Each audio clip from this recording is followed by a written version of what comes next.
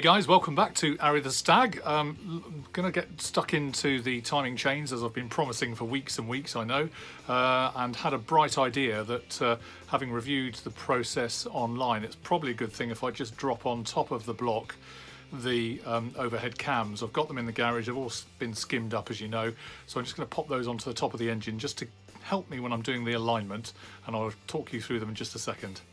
So here they are all in their glory, and as I say, you know that I've had them skimmed and refitted, so they're all ready to go. I've got to adjust the other left-hand overhead cam in just a second, but just to talk you through the anatomy here, this is what has the cog on off the engine. The timing chain sprocket is on the front of this, and we have to be aligned to top dead center, which is interestingly just here and to here. There's some slots in the first journal, and these two have to align to make sure the cams are all in the right place. All these different lobes are obviously for inlet and outlet valves on the engine itself. So I've done it with this one. Now I need to come back to the left hand one, where you'll see some kind soul has actually left the lock washers tied up with string on the sprocket pulley. So I've just got to work this around now, and what I've worked out is that there's a spanner here that you can attach to the back of the cam to actually rotate it, because obviously it's out of the engine, it's not turning under its own steam or with anything else attached to it other than that. So I've been using an adjustable spanner just in the gap here to start to move it over. So that's what I've been. So it's a bit of a fiddle, but basically this square drive at the back of the cam actually drives the cam around. You just have to be very careful how you do it, and you can see the whole cam is moving across and around, and as the springs resist it, obviously it's going through some flat spots and some easier spots depending on where I'm at, but just got to be a bit careful, don't damage anything in the process. This may give you a slightly better view as we move towards our mission, which is to get the thing to the right spot with the markings on the cam, and that is moving slowly. I just overdid it actually. There's obviously springs in here which you just saw pop over, so it's not wanting to actually go to where I need it to get to. It's about another ½ an inch rotation towards you. Alright, well I think I've got to the point I wanted. If you can just see there's a slot in the drive pulley for the sprocket, and they align with the two marks here in this top journal here, and for convenience I will just mark them up with a bit of Tipp-Ex so it's more clear to everybody. Interestingly, you'll also see the purple mark. If you see a purple mark here, for those that were watching yesterday, you would have seen there was a purple mark on the back of the sprockets, so it'll be interesting to get these on the engine in a minute and just see how they all align, but that for me is top dead center with the lines here. So this is a top tip from Arry the Stag, just to be able to clearly see the marking. If we just mark on here with the Pentel liquid ink Tipp-Ex marker, this will become more clear I'm sure as I paint this on. I can just see it and do it so you can see it as well. That's where your mark is. Alright, so that's aligned correctly on the camshaft now, and will be a good reference to come back to as we work through. And again, same on this one. Seems to be a slightly deeper groove on this particular pulley for some reason. Don't know why that is, but I'm sure the principle is all still sound. And again, you get the idea of how we can now align our cams to our chains when we get to the engine itself. Just a minor point, but just to be aware, obviously when you are turning the cams, the valves are moving. So this one's open as you can see, and that's all good, but just be careful it doesn't pinch the cloth underneath. There's no damage done here, but obviously I'll need to take those out before we get it started. Not that it'll make much difference, I wouldn't have thought, but just bear that in mind if you're on a flat surface.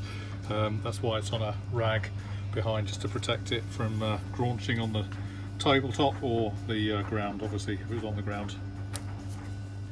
So clearly, having thought about this, I wouldn't have thought it's wise to put metal to bare metal on the block itself. So I have come up with a cunning plan, but if you've been watching Friday Night Trunnions, you'll be very aware that we enjoy a bit of real ale. In fact, here is Harry's beer selection from last week. He did say he liked all of them. I don't know if he's actually finished all of them, but they were his. And underneath is my special favourite Old Speckled Hen, which is very automotive. I'll explain why in a different video, but I'll just show you what I'm going to do with these. Now, as I'm sure you are already aware, we're not that conventional, we're not trained mechanics, but common sense hopefully does prevail. What I'm trying to do here is just do a very, very temporary head gasket without actually using the head gaskets I've bought, and make them into a template such that it will protect the metal. And I'm going to cut them out with this pair of scissors very shortly, and we'll be able to fit them on the engine block itself, just as a temporary solution whilst we do the timing chains. And as you can see, I've just cut some holes here so that the long bolts coming through here will be able to support it, and it won't interfere with the engine whilst we're doing the timing chains. What I haven't shared with you so far is that I did order a whole load of parts from Rimmer Brothers the other week, and I've got lots of cylinder head bolts here, a couple of engine mounts, new engine mounts. There's some rocker cover gaskets, as well as various washers and nuts and bolts that I actually needed to do the cylinder heads proper when we get to it, including some rocker cover barrel nuts they are that go on the top. So that's all good. I think I've discovered a bit of a problem, because the idea, as I'll come back to you in just a moment, was to put the heads on so we can do the timing chains. I was just going to put these studs in, which I have started to do, and they're all okay. That's fine, but they've also got some shorter engine bolts that go high up on the cylinder heads. And whilst these two here are fine, what I have noticed, and I don't know if you can see it there, but the actual thread in this one looks like it's had its better day. Looks like it's de-threaded. You can just about see it there.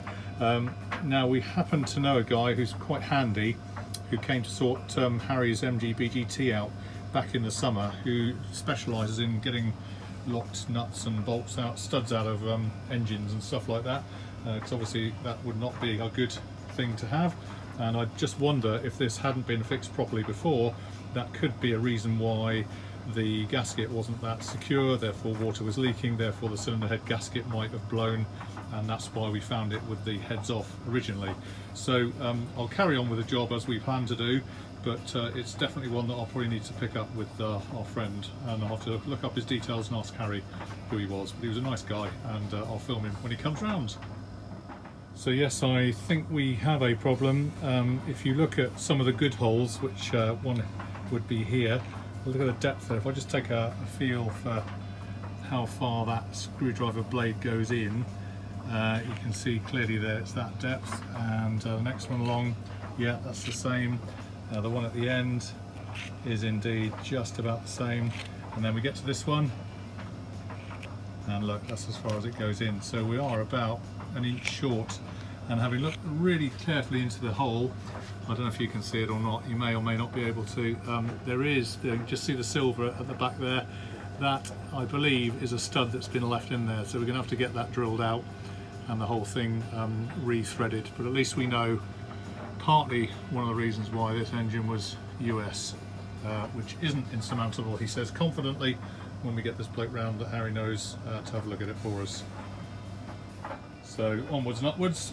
You will now see we have the TR Tony temporary head gasket in place with a couple of studs coming through, and now I'm going to put the left hand bank of the engine overhead cams onto the engine itself. And interestingly, the left is defined, it actually has got it written on, but looking from the back of the engine forward, that's left, that's right.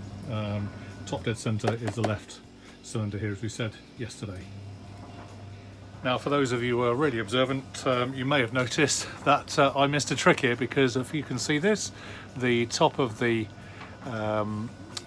engine bolt itself has a slot in it, and I put the other two in the wrong way.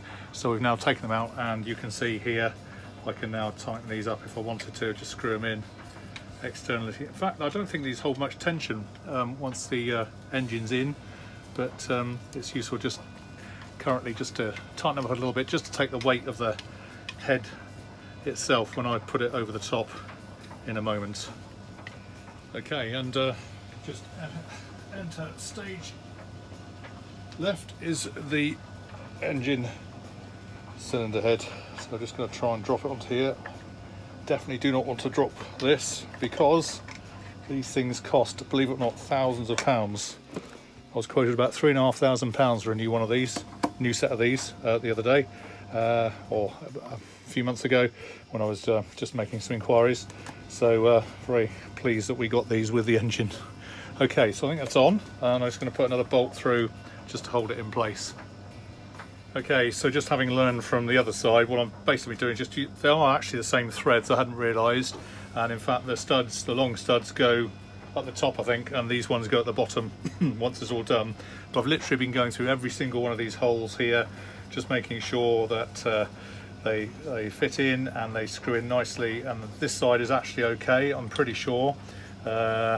Without exception, I've done this line all the way through, just heading back this way, and just literally with a 11/16 this is socket, beg pardon, with a ratchet spanner, just testing out that it all works, which it does appear to do. So I'm reasonably comfortable with that. It just seems to be that one thread on the other side, which is the problem. I'm hoping we can resolve that, otherwise we will be in big trouble. Anyway, I did say I'd share with you the ups and downs of doing this, didn't I? So you heard it first here at Arry the Stag, Stag Central. But yeah, these are all okay. So as you can probably see me just off camera there a moment, just up the end there. But no, I'm pleased with that. This side, the right hand side as you're looking at it, is all good. It's just the left hand side we need to sort. And we've done the same for this side, 2 long bolts in, the TR Tony patented Triumph Stag gasket, temporary version, and I'm just going to get the head and stick that on as well. So bear with me, I'll just go off camera for a second. Do not want to drop this, as I keep saying, because these are expensive items of kit. So I'm going into these top holes here, I think. Just gently does it, without damaging anything. That would not be good. It's obviously a way of doing this, which I've yet to learn. Huh. Okay, that goes in there.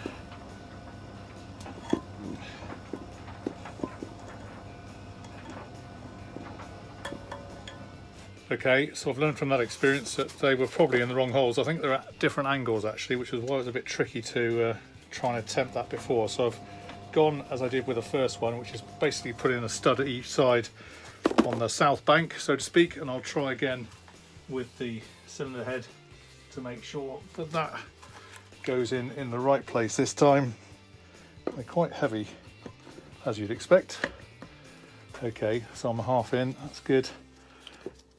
Just need to move this sprocket out a little bit. It's not quite moving well enough. Indicates I might need to take these bolts out of the drive sprocket because they're fouling on the cam as I'm trying to drop it in. So let's pull it out again. Luckily they're not on too tight, just finger tight, so I can hopefully drop it in. I had thought that these ears that come out the engine were supposed to hold the sprocket clear, timing chain sprocket clear of this procedure, but maybe they've been adjusted over the years it's been in a barn. So let's just try that. I think we're making progress, slowly but surely. Yep, we're getting there. Okay, I think we're down. That's good.